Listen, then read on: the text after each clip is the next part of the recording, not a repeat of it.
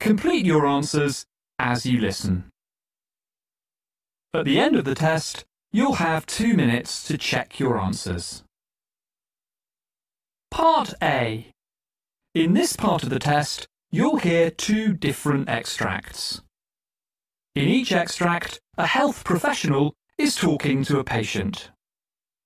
For questions 1 to 24, complete the notes with information you hear. Now look. The listening part of the occupational English test has 3 parts, and in each part, you hear a number of different extracts. At the beginning of the test, you will hear a beep sound. You have time to read the questions before you hear the extracts. You will hear each extract once only. You have to complete your answers as you listen.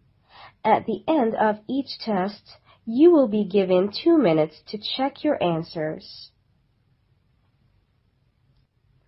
Part A. In this part of the test, you will hear 2 different extracts. In each extract, a health professional is talking to his patient. For questions 1 to 24, complete the notes with the information you hear. Now, look at the notes for extract 1.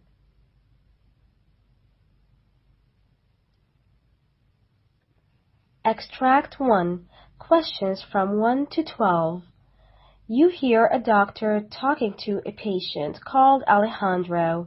For questions 1 to 12, complete the following notes with a word or short phrase. You now have 30 seconds to look at the notes.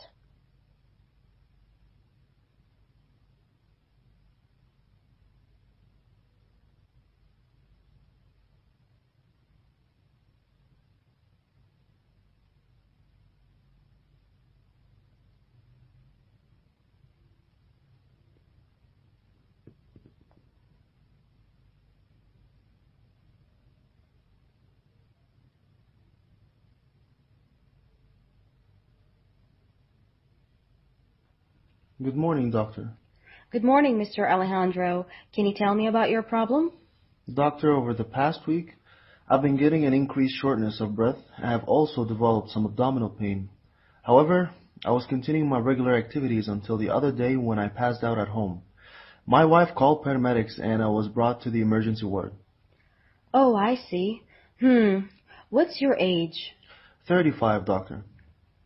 Your diagnosis report shows bilateral pulmonary infarcts and increasing BUN and creatinine. What medication you are taking? Heparin. Do you have any past history of any renal problems? No, doctor. I was feeling completely normal until recently. What about your appetite? It's good. Any swelling in your feet or ankles? No, doctor. Do you have chest pain? No, doctor. And your bowel and bladder habits? Normal. Any sudden weight loss? No, doctor. Your blood pressure level is 130 on 170. There is no organomegaly and no peripheral edema. Your laboratory reports show hemoglobin count 14.8, white count 16.3, sodium level 133, potassium 5.1, chloride 104, and CO2 of 19. BUN test shows 26 and creatinine level is 3.5 and earlier it was 0.9. The CAT scan report of your abdomen shows poor perfusion to your right kidney. I think you have acute renal failure, probably vein thrombosis. Hypercoagulable state is indicated. Deep venous thrombosis with pulmonary embolism.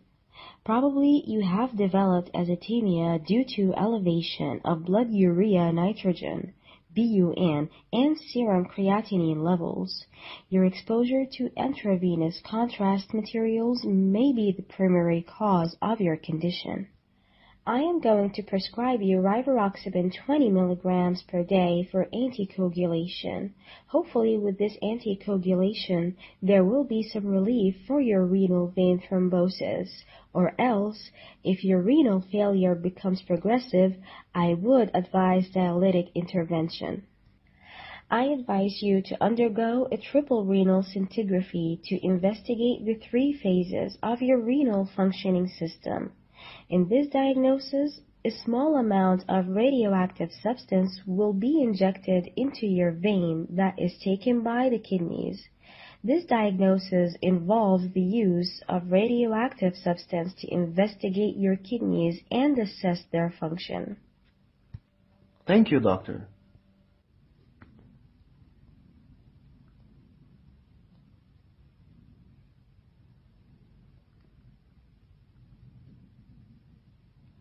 Extract 2. Questions from 13 to 24. You hear a physician talking to a patient called Mr. Zachary. For questions from 13 to 24, complete the following notes with a word or short phrase. You now have 30 seconds to look at the notes.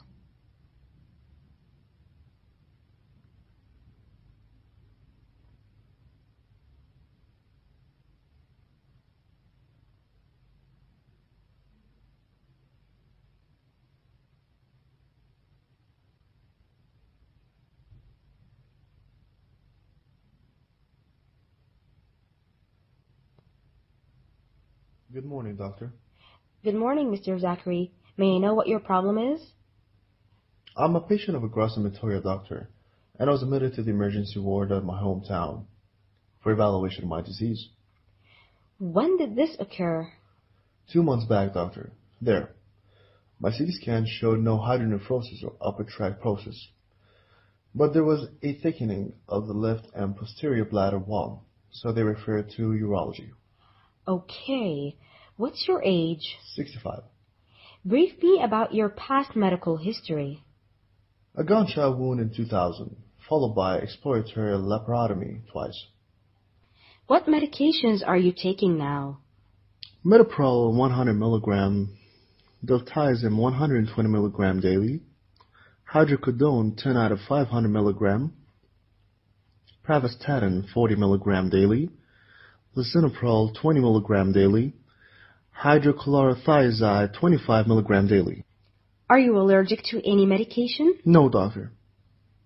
So, I advise you to go for a bladder biopsy and a workup for a right adrenal lesion to analyze serum cortisol, potassium, and aldosterone and ACTH level measurement.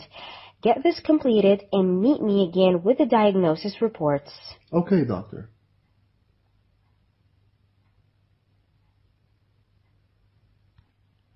Hello, doctor. Good morning.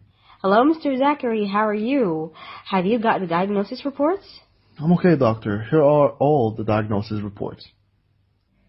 The bladder biopsy confirms high-grade muscle-invasive transitional cell carcinoma with muscularis properia in the specimen, but the other workup seems to be totally negative. I am really sorry to inform you that the transitional cell carcinomas are really very difficult to treat. Muscle-invasive carcinoma is likely to spread to other parts of the body, and I have to get it treated either by removing the tumor or by treating the bladder with chemotherapy. I would suggest surgical resection of the tumor. However, the chance of reoccurrence is very common. You should undergo radical curative surgery in the form of a cystoprostatectomy with lymph node sampling. I would advise mitomycin into your bladder along chemotherapy as 6-dose regimen after resection of the tumor. What is the chance for survival, doctor? Actually, I will have to treat this muscle-invasive carcinoma more aggressively. Well, with your cooperation, I hope everything will go well. Sure, doctor. I will extend my full cooperation. I have full trust in your experience.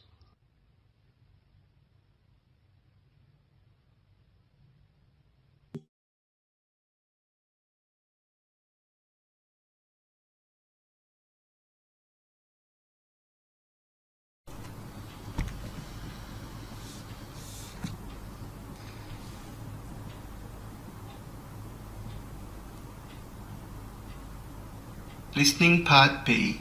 You hear a junior doctor speaking with a patient in the cardiac clinic while a consultant is present. Now read the question.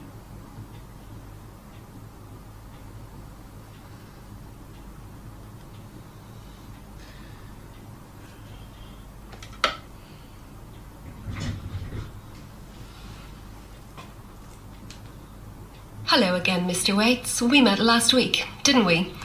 I've been telling my colleague here about you. I've seen the results of the tests, but there are just 1 or 2 points I'd like you to clarify for me and for the benefit of Dr. Granger. You did say that this pain and discomfort has troubled you for nearly 8 months and is getting worse? That's right, Doctor. Can I get you to describe the character of the pain? Or in other words, tell us what it is like exactly. It's not always a pain as such. Often it's a feeling of discomfort in my chest, like someone's pressing down on it. What about your breathing when you get the pain? I don't notice any difference. Now, what would happen if you and I and Dr. Granger here went for a walk up the hill to the station? What's that now? I just mean, if we were to walk, what do you think would happen? Do you think you could keep up with me if I walked fast? Oh yes.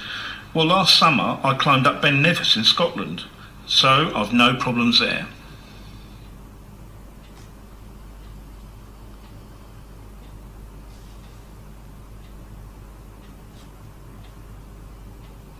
Listening Part B.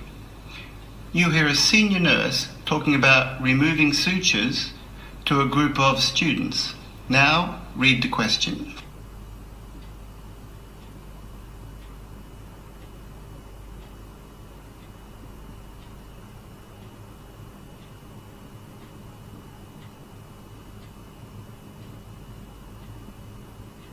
When removing sutures, firstly put on your apron. If you have long hair, be sure that it is tied back securely. Explain to the patient that you're going to remove their sutures. They'll probably use the word stitches. Secondly, ask them if they're comfortable. They may ask if the procedure will hurt. Reassure the patient that removing sutures doesn't hurt. Third, perform hand hygiene. That means washing your hands thoroughly and drying with a paper towel. Then prepare your equipment, including some gauze, cleansing solution and stitch cutter on a sterile tray. Put your hand inside a sterile waste bag and use it like a glove to remove the bandage from the sutures. Turn the sterile bag inside out so that the bandage is now inside the bag. Put on your sterile gloves. Finally, look at each suture and check that inflammation has not occurred.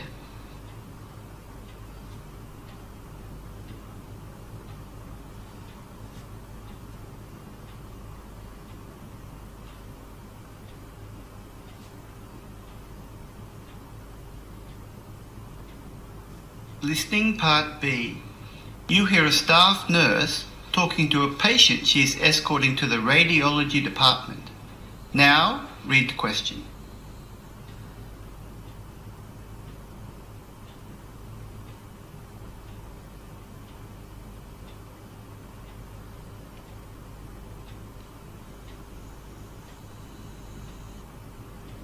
Hi, Jake. It's time for your x-ray now. Are you ready? Oh, okay. Can you walk to the radiology department, do you think? Is there a wheelchair or a walking stick, maybe? I'm a bit weak this morning. There's a wheelchair. Oh, that'd be great, thanks. Of course. Let me help you. There you are. Are you warm enough? I'm a bit cold, actually. Let me get you a blanket. There. Is that better? Thanks. And I just need to see your identity bracelet, please. Thanks. What's your full name? Jake Peterson, Your date of birth? 18th of January 1982. Okay, thanks.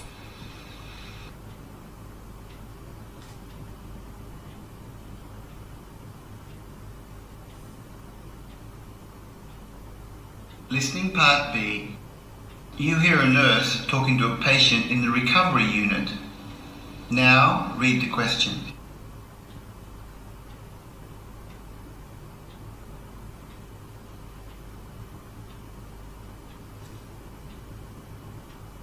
Mrs. Wendell, can you hear me? Yes. I'm your recovery room nurse. Your heart bypass surgery went very well. Oh, good. I'm going to be taking your vital signs every 15 minutes and be checking your oxygen levels. The mask you're wearing will help with that. Can you breathe all right? Yes, but my chest hurts. On a scale of 1 to 10, with 1 being no pain at all and 10 being the worst pain, what number do you think your pain is right now? Oh, I guess about 4 or 5. Okay. And do you feel nauseous? No, but I feel cold.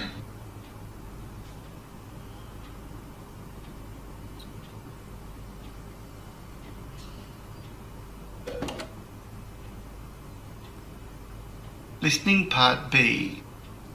You hear the beginning of a training session for doctors. Now read the question.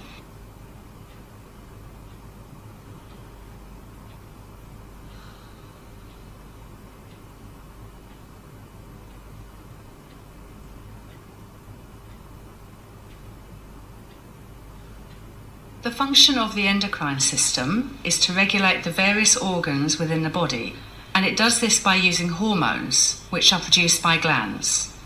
Today we are going to look at ways in which the endocrine system can malfunction and the effects that that can produce. I would like to begin by looking at the functioning of the thyroid gland. This is one of the largest glands in the body, and it is located in the neck below the mouth. It produces a number of hormones, the most important of which are T3 and T4.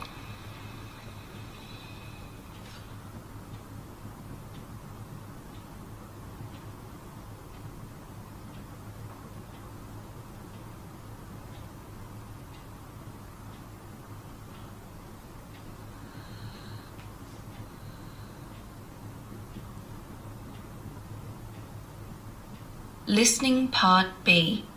You hear a doctor talking to a nurse about a patient called Mr. Kransky.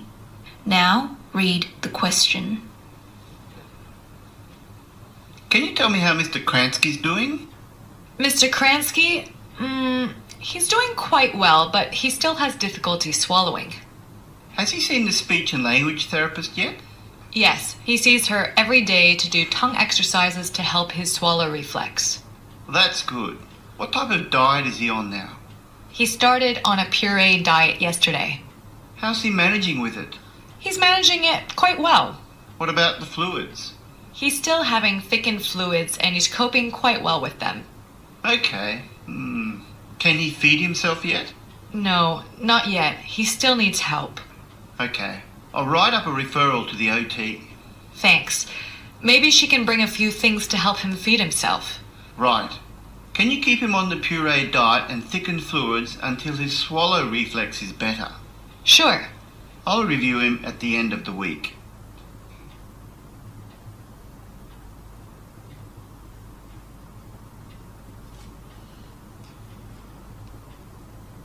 Has he seen the speech and language?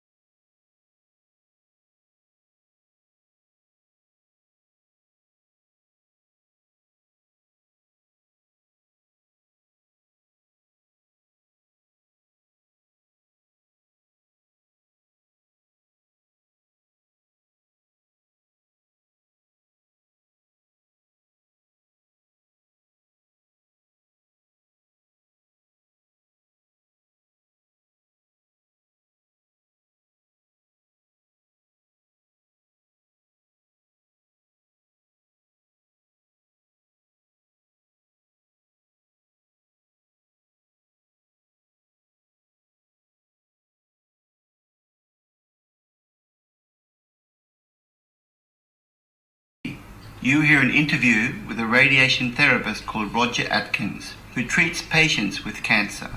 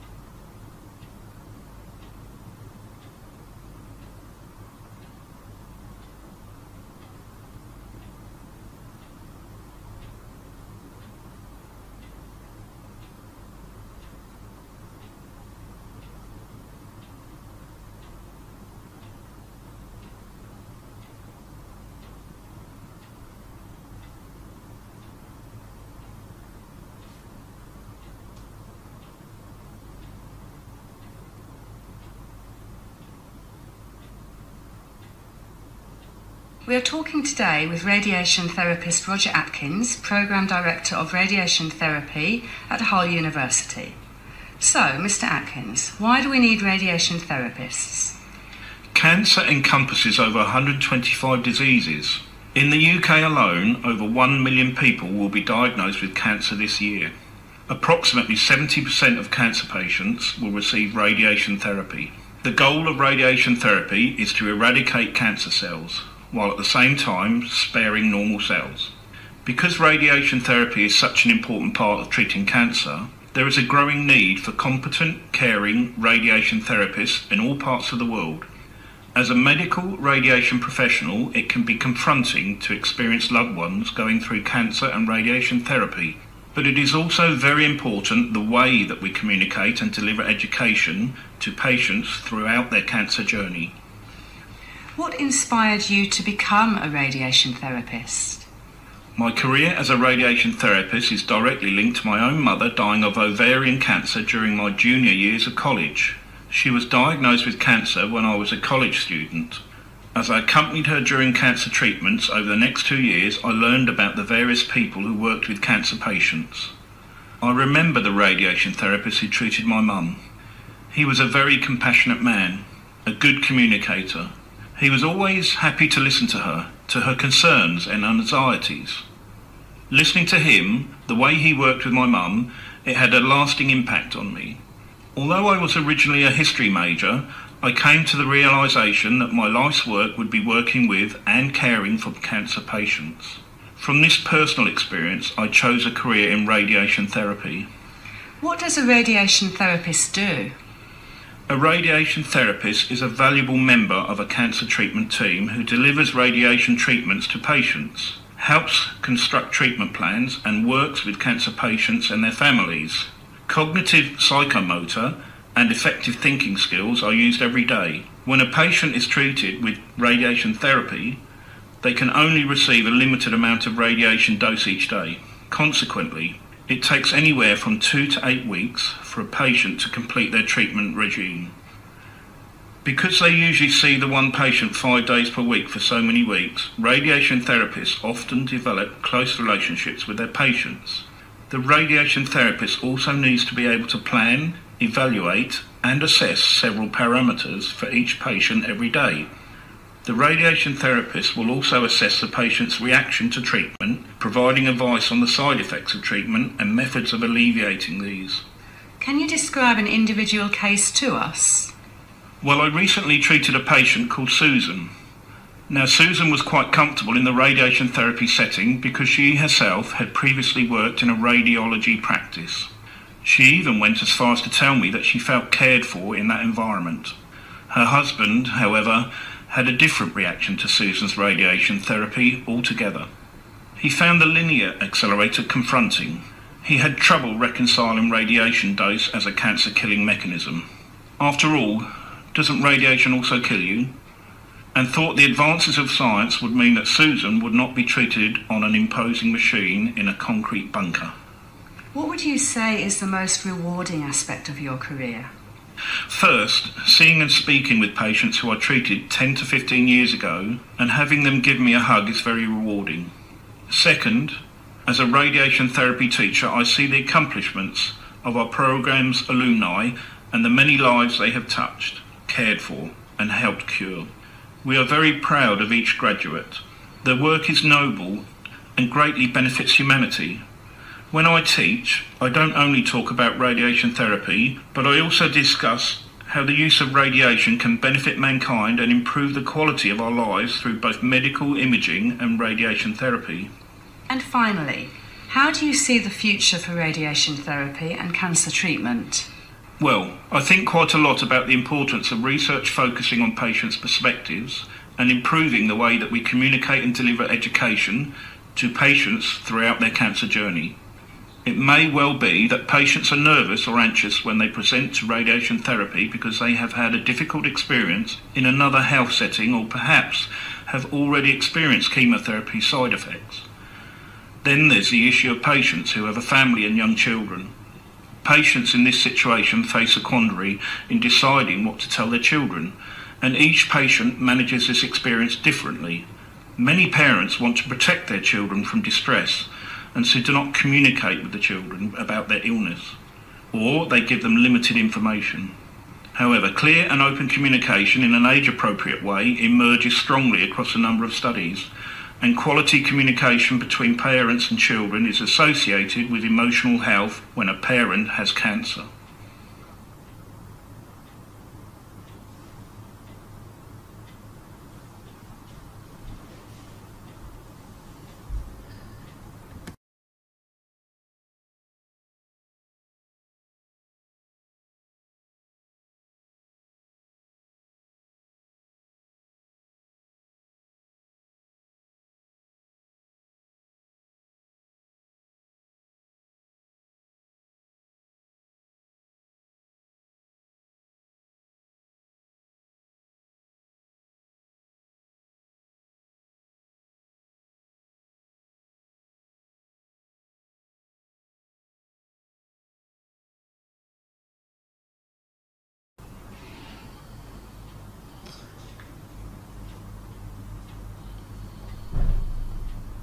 Listening Part C. You hear a dermatologist called Dr. Anne Werner giving a presentation on the subject of vitamin D production.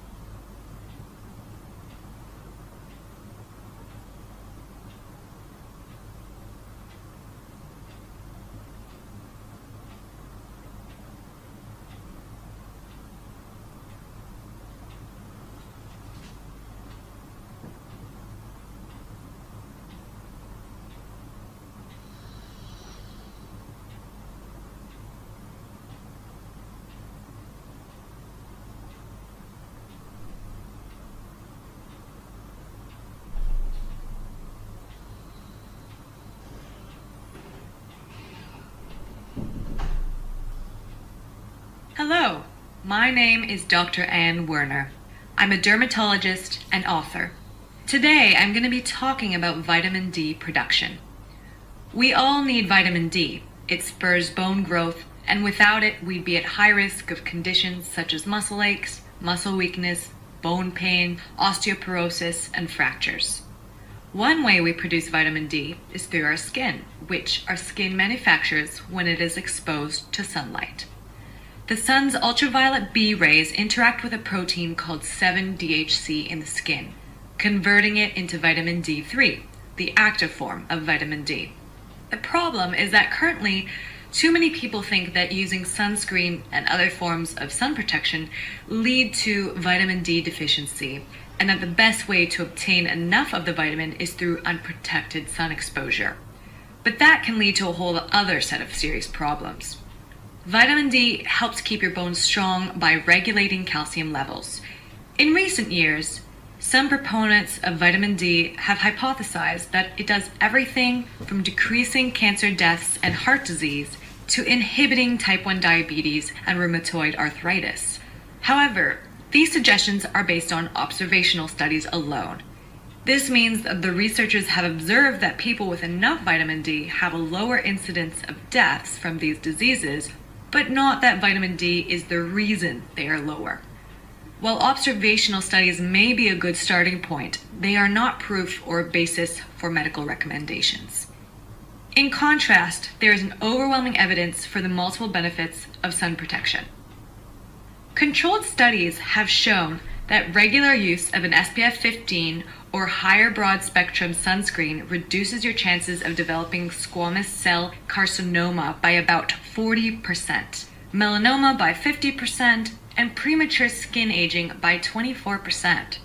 It has been proven on the molecular level that the sun's ultraviolet UV light damages the skin's cellular DNA, creating genetic mutations that can lead to skin cancer. In addition, UV radiation harms the eyes and can cause cataracts, eyelid cancers, and other ocular skin cancers. In short, unprotected sun exposure puts you at risk for any number of conditions that can permanently damage your skin, disfigure you, and sometimes even kill you. And the regular use of sun protection can go a long way to keep any of that from happening. High SPF sunscreens are designed to filter out most of the sun's UVB radiation, since UVB damage is the major cause of sunburn and can lead to skin cancers.